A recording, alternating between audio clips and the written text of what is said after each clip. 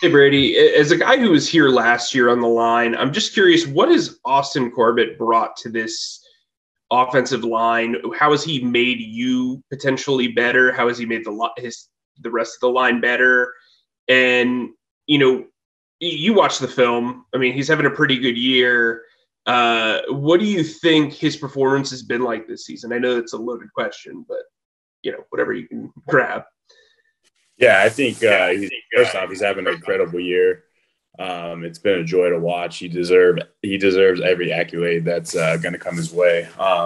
Your first part of the question, yeah, he brings so much leadership to the room, and specifically for me, he just really helps me out. He sees things where maybe technically I'm lacking a little bit, and he's always coming up, coaching me, helping me out. Even on the sideline yesterday, I saw a picture. He was just coaching me up. We were looking at the iPad, and he's like, "Hey, saw a little something that could have helped me." And so he was just really, really good at, helping me specifically with those technique things. Thanks. Anything else for Brady?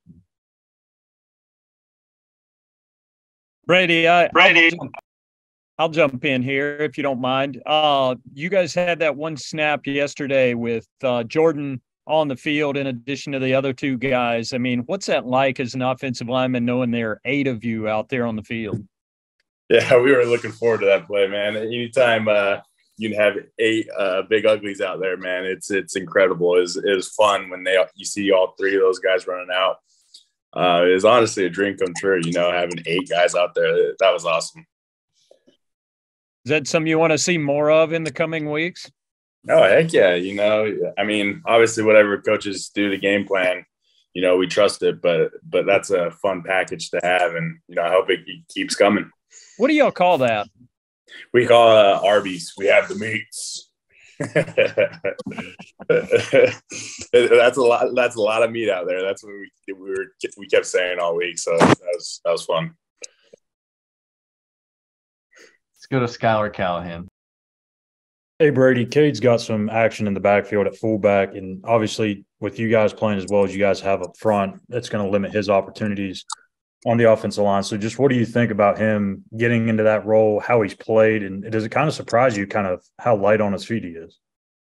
It doesn't surprise me. He's a great athlete.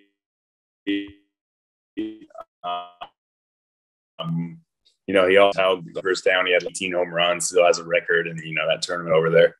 He's an incredible athlete, and he just has such a good that's not easy to do. He really hasn't played a lot of fullback, and to be able to have the feel for his angles and his his path is it's incredible to watch, and he's done an incredible job for us, and it's been cool to watch. Have you ever played fullback? When I was in Little League, I think my last year of fullback, I played in 9th grade was my last time playing fullback. So it's been a while. Anything else, guys? Is somebody politicking for a big guy touchdown with that package? We're always politicking for that. We love the big guy touchdowns. You never know. Hopefully one day maybe we'll come. Hey, Brady, David Newton here. I want to know why you called it 8 big uglies instead of 8 big sexies out there. Either way, I mean, both terms I would say are correct terms. We got a little bit of ugliness in us, but we got a little bit of sexiness in us too, So it's both are great terms, I wanted to ask you too about Sam. I mean, he's 2-0 now, hadn't had a turnover. What do you notice different about him than last year? Sam's the great thing about Sam. He is one of the most consistent guys I've ever been around. I don't know if I've noticed anything incredibly huge that has changed, but the guy is the same guy every day. That's what I really respect out of him. Whether things are going good, things are going bad, he's in there. He's first in the building, last out. He's working hard. He's always getting his body right. He's getting to know the game plan like no one else in the building. He's just an incredibly hard worker, no matter what. And I always say when you work that hard, good things are going to come, and they're coming. And I'm pumped for him. Great dude, great leader, great teammate, and I'm just excited to see success. And it's interesting, though, you guys were so complimentary of PJ when he was in there. You guys were so complimentary of Baker when he was in there, and how great they were doing. There's Sam all along kind of lurking back there doing what he does. How was that? I mean, for him, what did you observe about the way he handled all that? Yeah, he was so supportive of those other two guys. You know, he was helping on the sideline, you know, giving them pointers, seeing what he's like, seeing from his point of view. You know, he's talking to us on the O-line, seeing what we're going through out there. And so he was just a great leader, as all of them were. Right? Like those three quarterbacks, I have nothing but respect for those guys because they have been the same men every day, and they've come to work every day, no matter what's going on. Thanks, Brady. We'll go to Mike Solarte, then Augusta Stone. Hey, Brady, Mike Solarte here. The fact that the offense has gained this identity and of run first and heavy-handed, like Coach McAdoo likes to call it. As an offensive lineman, is there a better scenario for you to be able to play in? Let me try that again. Is there a better scenario for an offensive lineman to play in, a better setup to play in when you guys are playing this heavy-handed style of football? Oh, we love it up front. You know, when we can run the ball like that, it just opens up so much.